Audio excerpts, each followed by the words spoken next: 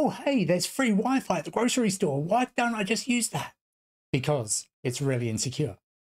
Oh, hey, there's free Wi-Fi at the library. I can just use that. No, that is really insecure.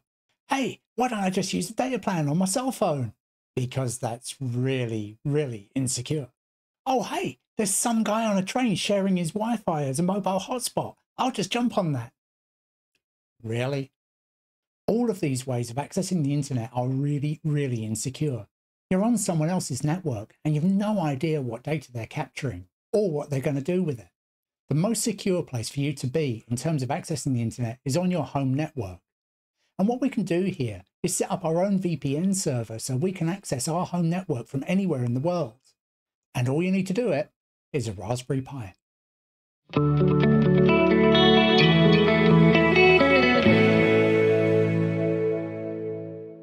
Hello once again, Pi geeks and techno nerds all around the world.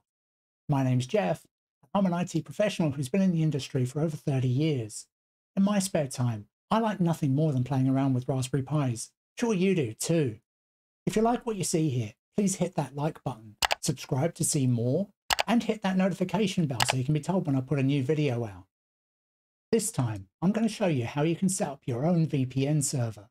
Now, as you're probably aware, there are many vendors out there who offer VPN services, and they're all really great, but they do also have a certain amount of downsides. Firstly, they all cost money. And secondly, you don't really know what they're doing with your data. Ultimately, you're still connecting to someone else's infrastructure and you have no control over that. The only network infrastructure you really have control over is your own. And by setting up your own VPN, you can have direct access to that no matter where you are in the world. The only equipment that you're going to need for this particular project is the Raspberry Pi itself. Everything else is just software. So this one's really easy. I'm going to be using a Raspberry Pi 3B for this. Technically speaking, you could probably use any kind of Raspberry Pi as long as it's not a Pico, but you may end up with bandwidth problems if you use something like a Pi Zero. So I'd recommend using at least a Pi 3. Now, in order to understand why a VPN is so useful, you really need to know a little bit about how public key infrastructure works. If you really don't care about this and you just want to get on with building it, I've put chapter links in so you can jump straight to that. But right now, let's go and take a look and see how it works. Ultimately, all we're trying to achieve here is to send data securely between two people. In this case, I've got Jack and Betty. They want to send data to each other and they want to do it securely. In order to secure that connection, all of the data needs to be encrypted. And this is where certificates come into play. Now, a certificate is really just a piece of data that consists of a public key, a private key, and information about who issued the certificate in the first place.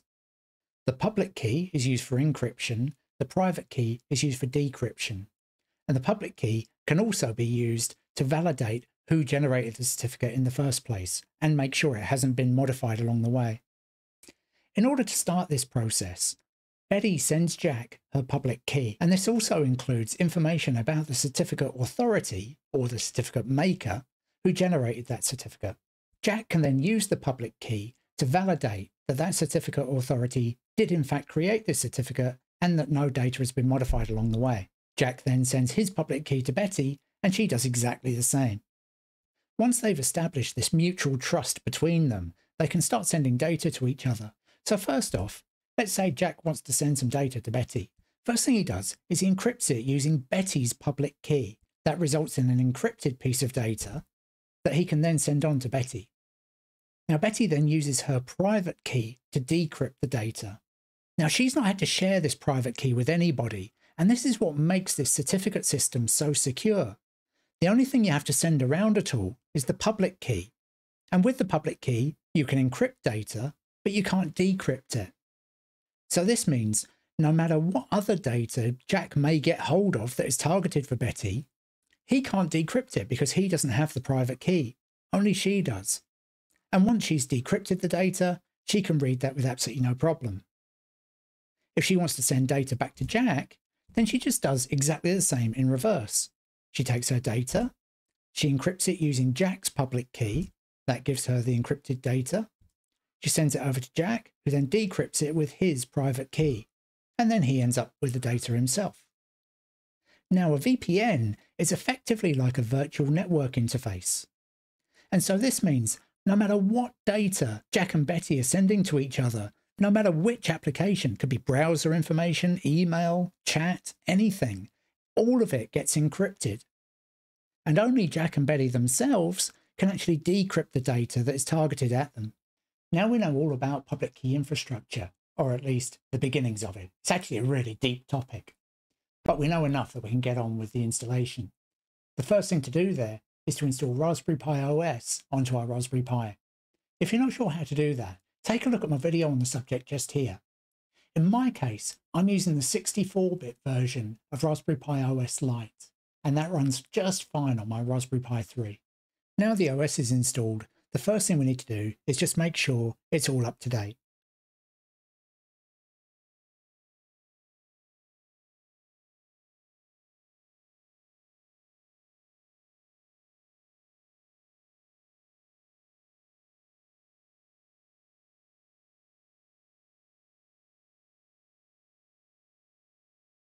And now everything's up to date, we can go ahead and install the OpenVPN software.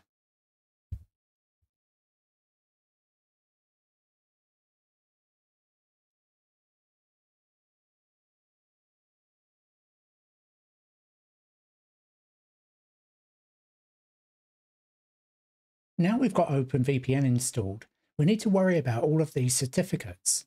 The first thing we need to do is make ourselves a certificate authority. Now this may sound really challenging, but it's actually really simple. All the major software you need for this is included within OpenVPN, and they make the process really simple. Initially, we just need to copy over the tool that OpenVPN provides into our home directory.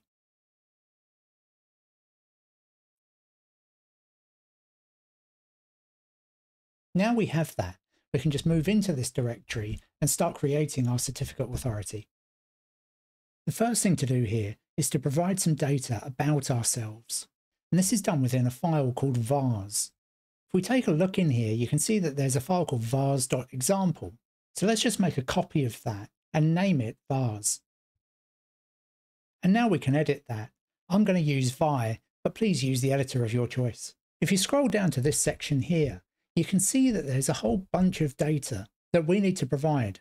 So I'm going to uncomment each line of this, and then set the values to be relevant to me.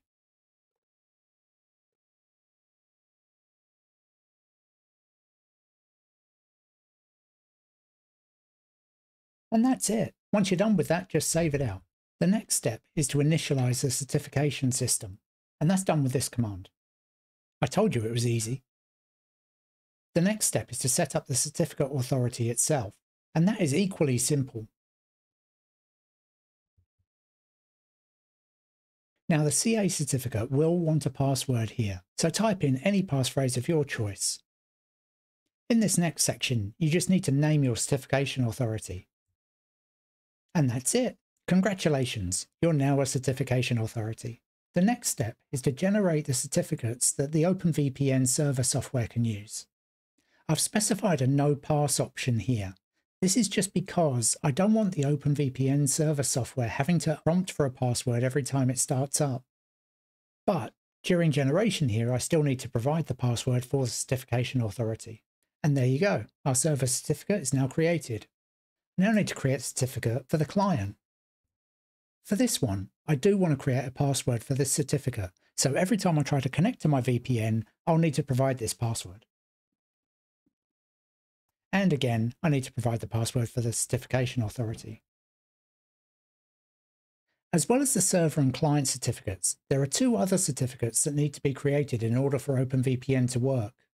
The first of these is to generate what are called Diffie-Hellman parameters. Now these are just kind of encryption parameters that are needed by the server. Just like with all the others, it's really easy to create them. You just use this command here.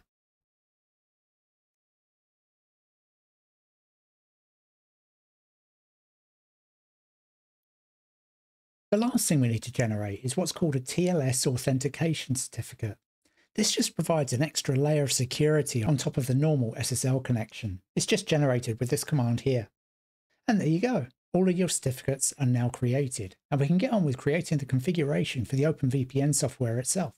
The first thing we're going to put together is the server configuration file. OpenVPN provides a template for this, and we can grab a copy of it with this command here. This needs a little bit of modification, so let's go in and edit it. The only changes you need to make in here are to provide absolute paths to each of the certificates. I'm going to install each of these under /etc/openvpn/server, so I just need to provide that path for each of the file names.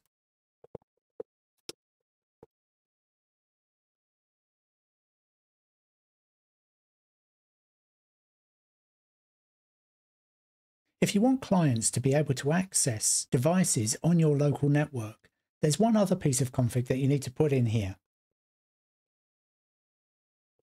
It's up here in this section labeled push routes to the client. Let's uncomment one of these. And I'm going to set this to the network ID of my home network. After this, I can just save out the config file. Now we have everything that we need to run up the server. So let's just copy all of the various files into the right place.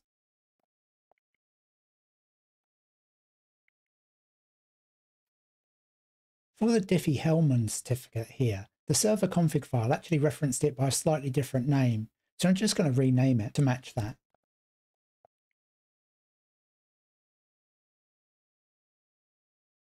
Now here I'm having to copy both the public key, which is the CRT file, and the private key, which is the .key file, both into the server directory. This is so that the server can send the public key off to the client and can decrypt data sent back to it. Once you connect to your VPN, if you want to actually be able to connect to devices on your home network, there are two other commands that you'll need to run at the system level. The first of these is to enable IP forwarding on your Raspberry Pi. That's done with this command here. The second is to update the internal firewall on your Raspberry Pi to allow the traffic to flow forwards and backwards across your home network. And that's done with this command here. Now that's all done, we can try starting up OpenVPN and make sure it starts successfully. And there we go, everything ran up successfully. The next step is to set up the client configuration file. Just like with the server configuration file, OpenVPN provides a templated version of a client configuration file that you can use and then just update for your needs. So let's copy that over first. Now the first things we're going to need to do are actually copy the values of our various certificates into the config file. I'm going to connect to the VPN from my phone, and OpenVPN on there needs all of the various certificates to be all embedded within the configuration as opposed to separate files. But that's actually really easy to do. Let's start with the certification authority public key.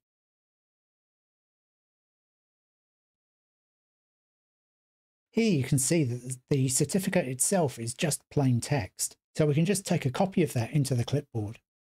And now I can edit the client config and paste that in. You just create what looks like a CA, almost HTML tag, then paste the value in, and then close that tag. We then need to do the same with the client public key.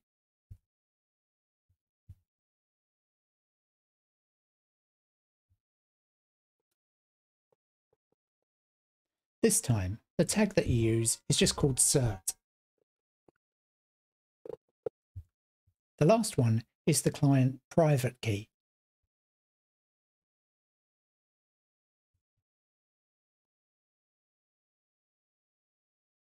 And the tag to use for this one is key.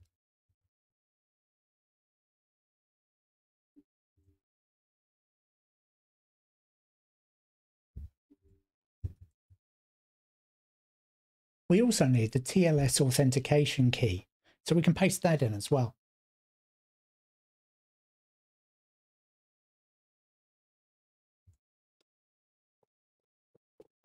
And that's put in with the tag TLS-auth.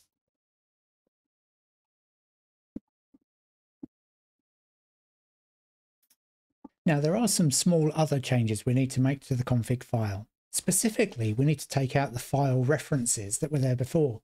These are down here, and we can just comment them out. There's also the TLS one. and that's just here, so we can comment that out as well. However, for this one, there is another bit of information we need. That 1 at the end is significant, but we can provide that data with a different key name. If we just put in key direction 1, then that will provide the same information. The last important piece of configuration you need to make on the client side is the actual name or IP address of the OpenVPN server. If you just search for the word remote, you can find that configuration. And then you just need to put that in here. I'm just going to put in the IP address on the local LAN. After this, our client configuration file is almost ready to go. However, again, the OpenVPN client on my phone requires that the configuration file is named with a particular file extension. So let's just rename it here. So long as it has that OVPN extension, everything's good. Now the client configuration is ready, I just need to copy it over to my phone. I'm going to do that off camera. On the left here, you can see the server side. On the right, you can see the screen from my phone. So the first thing I'm going to do is start up the server. Now that's running, on my client, I need to import the OpenVPN client settings. To do that, I just start up the app, go to the menu, import profile, upload file, and then I can browse for my config file. Now I have that selected, I can just hit OK to import it. It gives me an option here to save the private key password. I'm going to check that so that it doesn't ask me for the password every single time I connect. Now I just hit the connect button. Now it's connected and you can see that that connection attempt was registered by the server. Now, in itself, this isn't proving very much, since my phone was already on the local network. In order to get it to work from the outside, I need to punch a hole in my firewall to allow incoming connections to be routed to the Raspberry Pi. So I'm just going to go off to my firewall and do that now. On my firewall, the port forwarding is configured within this NAT forwarding section of the advanced settings. However, all routers are different, so your one is probably going to be different to this. But just look for something called port forwarding or virtual servers, and you'll end up in the right place. The idea is that you just need to be able to configure an external port that it will listen to, what internal port that maps to, and the IP address of your Raspberry Pi that it's going to send those requests to. Once all that's in place, just like the top line that you can see in the table here, everything's fine. Now the firewall change has been made, just need to make one more change to our client configuration file, and that's to change the IP address that it actually connects to. I originally had that set up as being a local LAN IP address straight to the Raspberry Pi, but since I won't have access to the local LAN, this needs to be something that I can connect to over the public internet. In order to do this, I've used a service called noip.com. That's a dynamic DNS provider, and I've configured a hostname in there that points to my router's WAN IP address. I can then use that hostname in my client configuration file to connect to my server. So what I need to do here first is just stop my server and edit my client configuration file. Go back to the remote setting and change this IP address to the hostname that I've configured. Then I can save that. And I can start up the server again. I now need to transfer that client configuration file off to my phone again. I'll do that off camera. Now, before I'm going to connect onto this, I'm actually going to switch my phone away from Wi-Fi and onto mobile data. That way, there is no way that the VPN can connect over the local LAN. Now I hit connect, and you can see that my VPN is connected. And I should now be able to connect to all of my local devices. Let's try one. And yes, I've been able to connect with absolutely no problem. Let's now just try browsing the internet. And again, this is no problem at all. So no matter what I'm doing on my phone now and wherever I am in the world, as long as I'm connected to this VPN, everything is nice and secure. Plus, I can access any of my resources at home, and that includes things like my Jellyfin media server. So I can access my movie collection and play anything I like from there. And everything is absolutely secure and encrypted. So there you go. Now you can browse safely on the internet no matter where you are. Once again, if you liked what you see here, please hit that like button, subscribe to see more, and hit that notification bell so you can be made aware when I put another video out. What Pi projects are you working on right now? Let me know in the comments. Also, if you've got any ideas for other projects that you'd like to see me do, let me know there as well. Thanks so much for watching till the end. Bye for now.